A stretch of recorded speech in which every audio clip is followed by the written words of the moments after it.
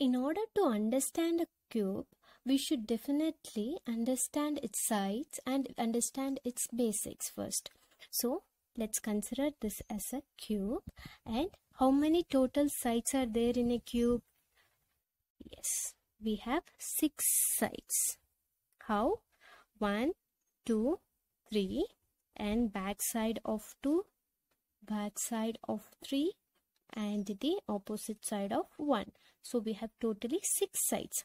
How many adjacent sides can be there? Yeah, let's check for 2.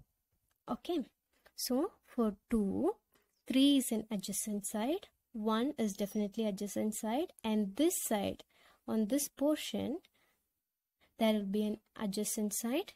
Even here, there will be an adjacent. So totally 1, 2, 3, 4. So 4 adjacent side. And how many opposite side it has? Let's consider again 2. So opposite side will be on this direction. So what it will have is 1. So totally we have 6 sides, 4 adjacent side for particular number and 1 opposite side for particular number. So adding that particular number, that is 2 here. So totally 6 we have.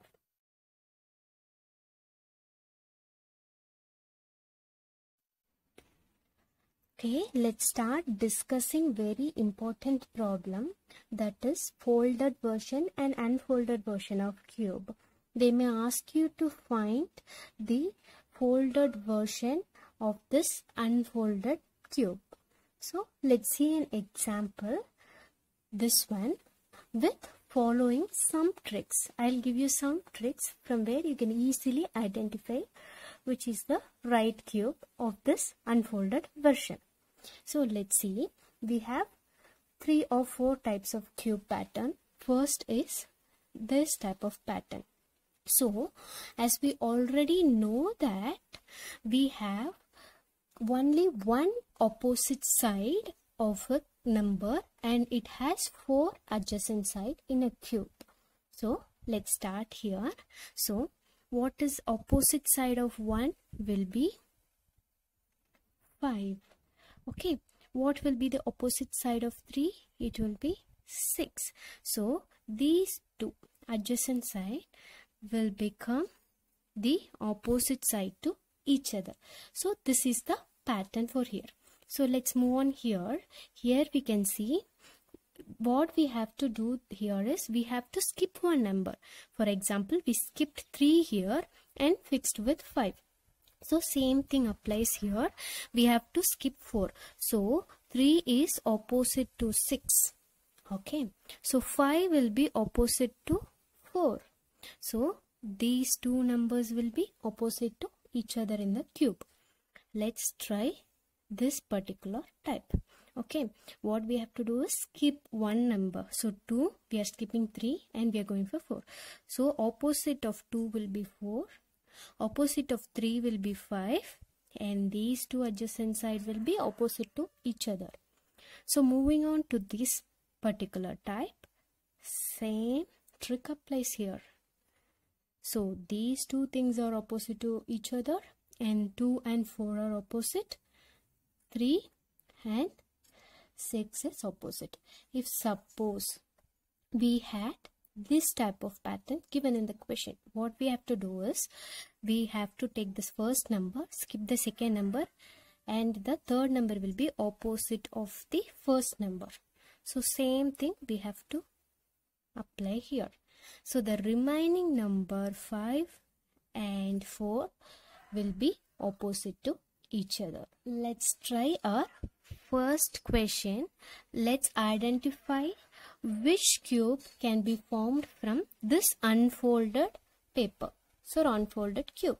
So let's find the opposite number first. So we can see 2 is opposite to 4. Okay.